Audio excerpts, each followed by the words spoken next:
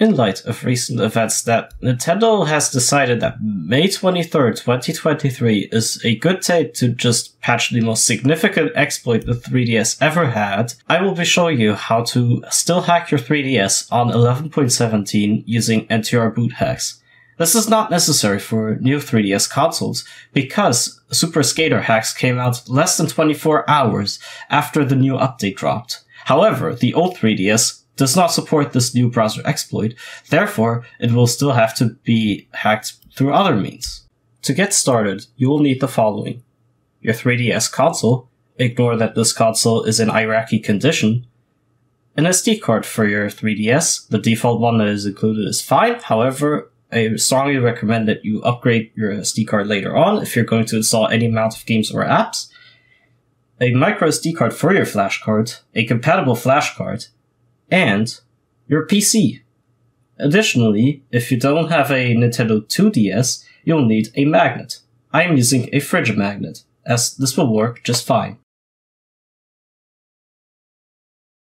The first thing you will have to do is connect your microSD card to your computer using a card reader. Some flash cards come included with a card reader, and download the two files that I have linked in the description: boot9strap NTR and NTR boot flasher NDS.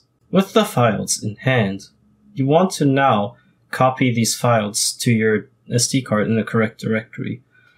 First, on the SD card for your flash cards, you want to create a new directory called ntrboot, and then you want to take the NTR boot flasher NDS and copy it to the root of the SD card, or really anywhere.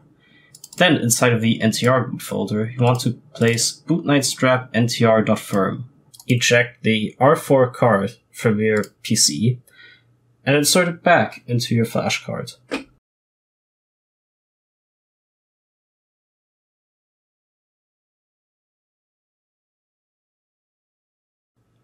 And now comes the fun part.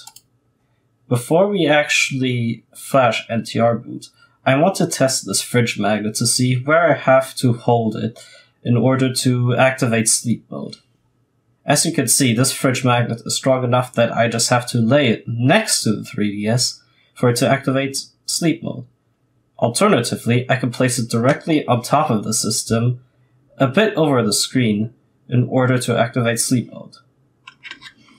Now we'll actually get to flashing NTR boot.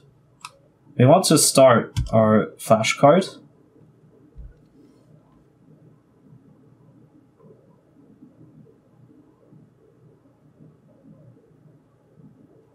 Navigate into the microSD card and launch NTR boot flasher NDS.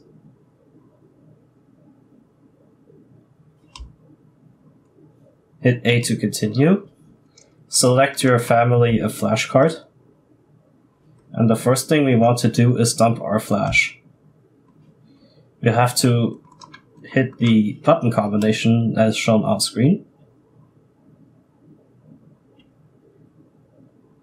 And we'll have to wait for this to finish before we continue.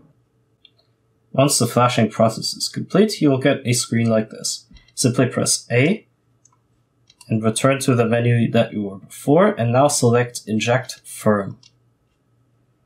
Enter the button combination on screen.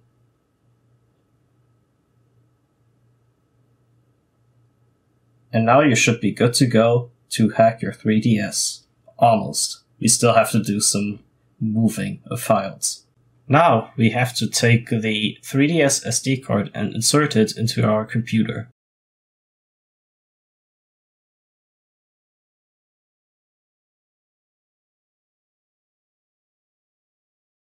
Over on our computer, we need to copy boot9strap, safep9s installer, and Luma 3DS to our SD card. Luma 3DS is pretty simple. Both the boot.3dsx and boot.firm files go onto the root of the SD card. The boot9strap files, boot9strap.firm, and the hash file go into a folder called boot9strap on the SD card.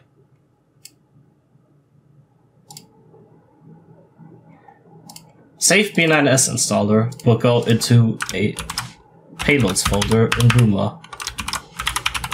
So create a new folder called Luma. Inside that, create a new folder called Payloads. And copy safe b9s installer.firm to this directory. And now comes the fun part. Insert your SD card back into your Nintendo 3DS. Make sure your flash card is inserted. And now we want to do ntrboothax. For this, we'll need to bring our magnet close to the 3DS so that it will trigger sleep mode. And then hold start, select an X on the 3DS, and hold power.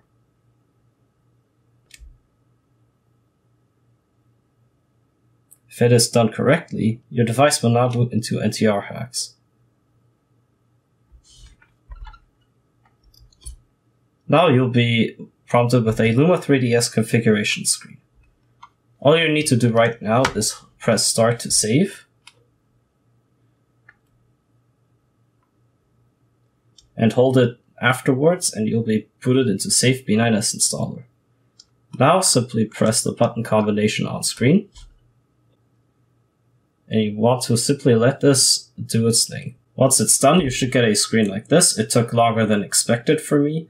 I don't know why, but it is done. Simply press A to continue now, and you should be booted into custom firmware. In the next step, I'll show you how to restore the flash card back to its original firmware, so you can use it as a regular flash card again. If you followed everything correctly up to this point, you should have a backup of your flash card's firmware on your flash card microSD card. We'll need to copy this alongside ntrbootflasher to our SD card for the 3DS. On your 3DS SD card, navigate to Luma, Payloads, and copy ntrbootflasher.firm into this directory. Next up, go back to the root of the SD card, create a new folder called ntrboot, and inside this, you'll want to copy the R4i Gold 3DS backup, or whatever your flash card backup file is, into this folder. Once you've done that, insert your SD card back into your 3DS.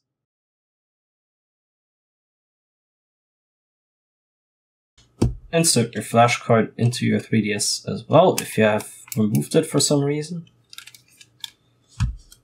And now, you want to hold start while booting up the system. And here you want to select ntrbootflasher. Press A to continue. Select your family of flash card. If you get an error at this point that it's not supported, then try removing and reinserting the flash card. But if it shows up like this, then you are good to go. Select Restore Flash, and we'll see you when it's done. Once you get a screen like this, then you'll be done. Now select Reboot and test your flash card to make sure that the restoration process worked. And that's it. Your 3DS is hacked. You have a working flash card, and you'll be able to do everything you could do with a hacked 3DS. Thanks for watching. Happy gaming.